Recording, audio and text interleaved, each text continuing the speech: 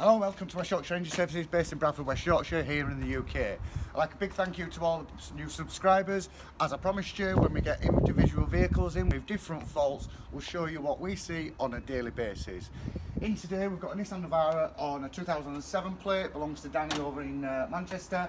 It's come in because he uses it for his caravan and he's realised that he's got some form of coolant problem.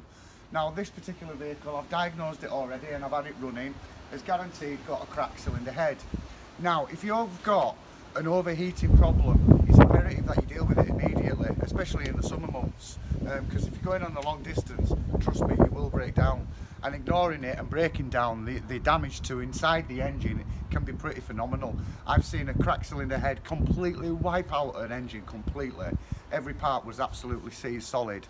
Now, what I want to show you basically is if you've got an overheating problem, it can be for a number of reasons. One, a stuck thermostat.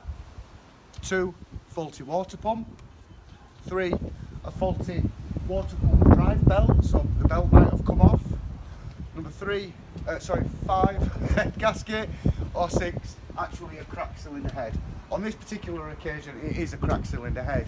Now what you find by driving around with a cracked cylinder head is exhaust gases basically pressurise your coolant system, and what happens is you're overheating. So the last thing that you ever want to do is undo the coolant system on a pressurised system when it's hot, because I'll show you later what it can actually do to you. It can scald you.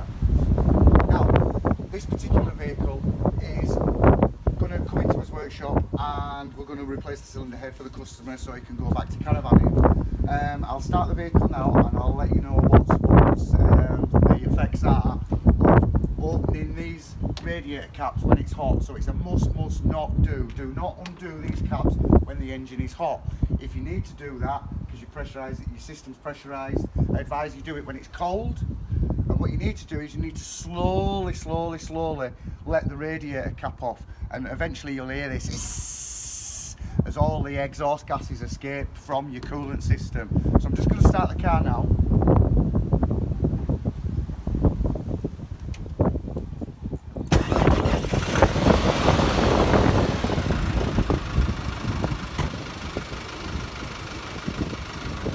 So remember what I've said to you, if you've got a water problem, don't deal with the engine or don't touch anything when it's hot, just do it when it's cold.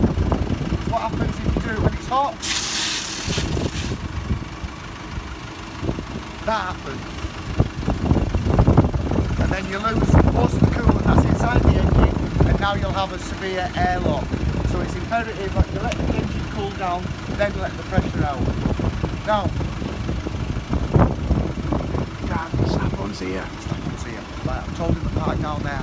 Don't let your mum know that Snap-on's here. She's costing us a fortune in tools. Right, big thank you to all those that subscribe to his channel. We've got some very interesting videos and some very important people coming in next week to talk about Nissan warranty terms and conditions and how disgusted they are with Nissan. Thanks for coming. Give us a like, subscribe to the channel.